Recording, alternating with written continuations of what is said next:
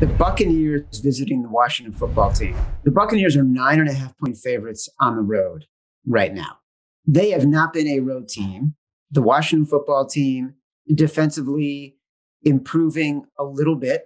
This to me is an automatic. Like if I'm not feeling the weight of the past several weeks, I'm looking at this and it's clear as day.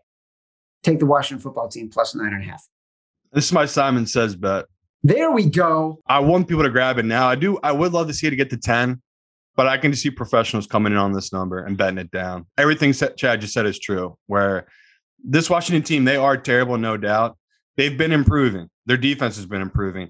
The Buccaneers are just a different team on the road. For some reason, these teams can keep it close to them on the road, where at home they blow teams out. So we'll keep riding that trend. It's been good to us this season. They're 0-4 ATS on the road, this Buccaneers team. So, yep, let's go Washington football team plus 9.5 at home. Simon says bet the Washington football team.